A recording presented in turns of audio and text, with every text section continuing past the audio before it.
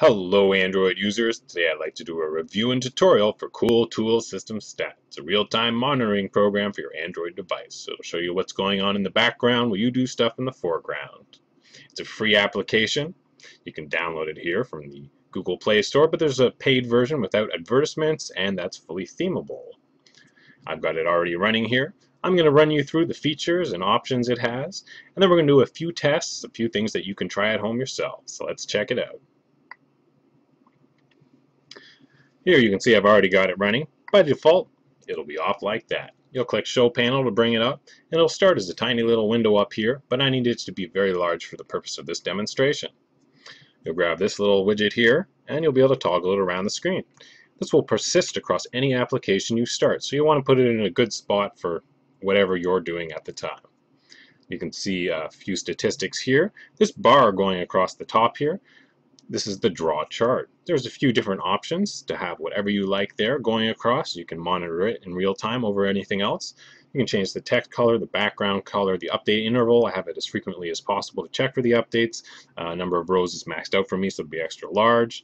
And the mobile Wi-Fi info, which is both on. Next up, the labels. Now this is everything you see here in the text here. Now there's quite a few options here. There's a lot of neat kind of things you can check out, but I've got a few that I use most often, so we're going to concentrate on those today. Now I have the most resource intensive program here at the bottom here, so I can see what's happening. I want to know what's running in the background while I'm doing different things. Next up we have the battery drain. Now the battery drain is very useful to know. You can actually turn off the screen, let it go into sleep mode, turn it back on, and see how much battery is draining while it's asleep. So that's a good thing to check out yourself. The battery temperature is good to know, especially if you're overclocking or playing games. It's always something you want to keep track of. The available memory, this shows you how much memory is left on the device while you're running applications. The CPU frequency, which goes up and down here. You can see you can change it yourself. I've got it overclocked a little actually, and so I want to monitor it a little more closely. Now I've also got the CPU usage, which goes up in a percentage. Next up, the gauges. The gauges are these graphs that go up and down here on the left-hand side. Now, there's quite a few options for the gauges. You can add a lot on, but it can get a little cluttered when you add on too many. So I'm going to concentrate on just a few of them. Now I have the battery temperature here one, and you can see it corresponds with this gauge here. If you get into the red, obviously that would be bad. The RAM gauge, the memory gauge, so I can see how much of the memory is used up. The CPU frequency, which keeps spiking up and down here, and the CPU usage. Now there's a little sliver here which is blank, which means I'm only using one core. It'll fill up with both when I start using both cores. Next up, the sliders. Now I've kind of maxed most of these out because I want to make it as big as possible, and you can kind of change how visible or not visible the text is. There you go. So we'll leave it a little more clear for the purpose of this one. Next up, the advanced features. Now there's some interesting stuff in here. Now I want to mention by default the multi-core CPU gauge was off. So I was only seeing one core like that. If you have a multi-core device, it's an HP touchpad, and it has dual core, so you want to enable that and see what's happening. Good to know, and we're going to stress out our system and see how this reacts, because most of the time when you're not doing too much, it'll just use a single core. A few other options here, but nothing really we need to worry about at the moment for the purpose of our testing. And it also has a blacklisting option. So when you see stuff popping up that you don't like, you can blacklist it. It's not going to work in that. You can turn stuff off and on. Oh, and now the last feature is the logging, but this is disabled. If you purchase the Pro version, you'll be able to use the logging, but that's disabled in the free version, and which is what I'm using right now. Okay, let's go over some common uses and things you can check out yourself. Here in the background, you can see I'm just using like a regular, any old wallpaper. Now, what a lot of people don't realize is when you use those live wallpapers, it actually uses a lot of CPU usage. It drains the battery quite a bit. So we're going to throw one on and see what happens. Got some nice ones. Nice live wallpapers for you. Ooh, I like this Planetscapes one. Very nice.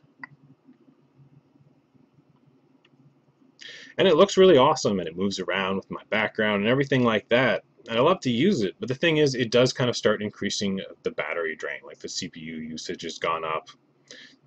Yeah, you can see we're at like 40, going up to 50%. The CPU frequency was staying a little higher. So yeah, basically, yeah, now it's catching up now with the battery drain. So you can see as you start a live wallpaper, you really jump up there in terms of battery drain. There's a lot of different things we can test out like this. How about a little video playback? That's a good thing to test out. How about a clip of Ugly Americans? Really funny show. People are driven by survival. We'll do anything we can to get by. Only when we feel safe do we start considering the things we want. Sup, girls? I see you looking in my direction. Wanna get up closer to a federal breast inspection. 'Cause when you stop to do your thing, I'm gonna hit you with a thing. This is what happens when you sell your soul to be a pop star without getting parental consent. Ugly Americans. No, running a video wasn't too bad. It didn't get too intensive there on the CPU. Let's try another common usage, which is web browsing. A lot of people don't realize how intensive the web browsing can be, but you can see as soon as I start up web browsing, I get more dual core usage. Let's start opening some windows here. So, you know, people like to have a lot of tabs open on a PC, that sort of thing. You like to do it on your tablet too, but you don't really always realize how intensive it can be. So let's open up a bunch here and see what happens.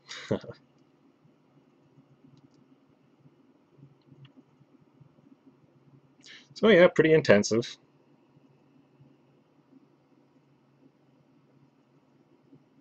Get a lot of dual core CPU action.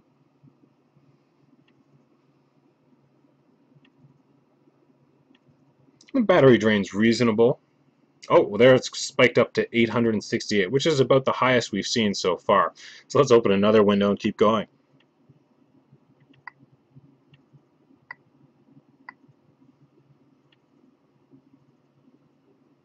You can see our available memory has gone down significantly. We have less than 256 megs of memory left. CPU frequency is high and it's staying spiking constantly. See our graph here. And it is the most resource intensive program, of course. So that's a little thing you can check out if you're ever wondering why you're draining so much battery, but I like to take it one step further. Let's start playing a little game. Now everything kind of accumulates when you run an Android operating system, so it's all kind of building up in the background and draining a little more.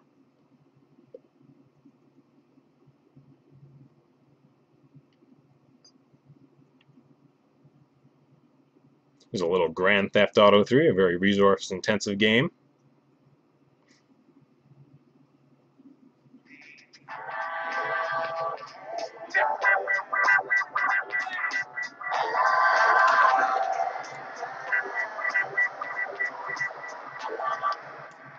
Give it till the snow shines more, till the earth can't turn some more, till I'm 5'9" more. I'm the king, I'ma rhyme till I can't rhyme no more, earn till I can't turn some more, shine till the snow shine no more, till the earth can't turn no more, till I'm 5'9" no more. Just real cocky on the street till I drop 14, knock you on your feet. As you can see, I'm down to only 100 megs of memory left.